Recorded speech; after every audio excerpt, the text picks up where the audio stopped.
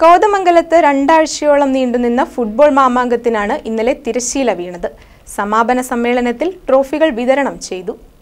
ദക്ഷിണ മേഖല അന്തർ സർവകലാശാല ഫുട്ബോൾ ചാമ്പ്യൻഷിപ്പും അഖിലേന്ത്യാ അന്തർ സർവകലാശാല ഫുട്ബോൾ ചാമ്പ്യൻഷിപ്പുമാണ് MG യൂണിവേഴ്സിറ്റിയുടെ ആതിഥേയത്വത്തിൽ കോതമംഗലത്ത് നടന്നത്. MA കോളേജ് ഗ്രൗണ്ടുകൾക്ക് പുറമെ Pindimana TVJM higher secondary school ഗ്രൗണ്ടും Muvattupuzha municipal സ്റ്റേഡിയവും മത്സരവേദികളായി. സമാപന സമ്മേളനത്തിൽ MG university pro vice chancellor doctor CT Aravindakumar മുഖ്യാതിഥിയായി.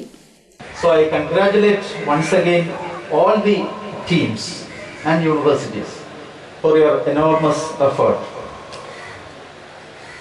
Then I would congratulate the MA College for taking up this huge event and making it a big success. And on behalf of the university, Mahatma Gandhi University, I thank the principal and all the team members of this college for your extremely high hard work and enormous effort in bringing this effort to this fruition.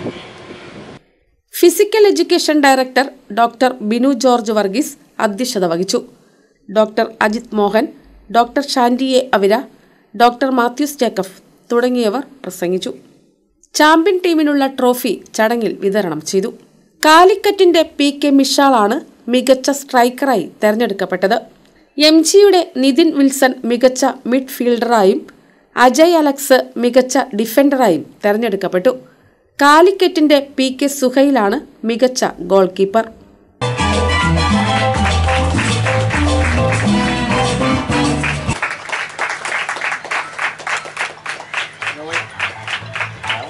I call upon the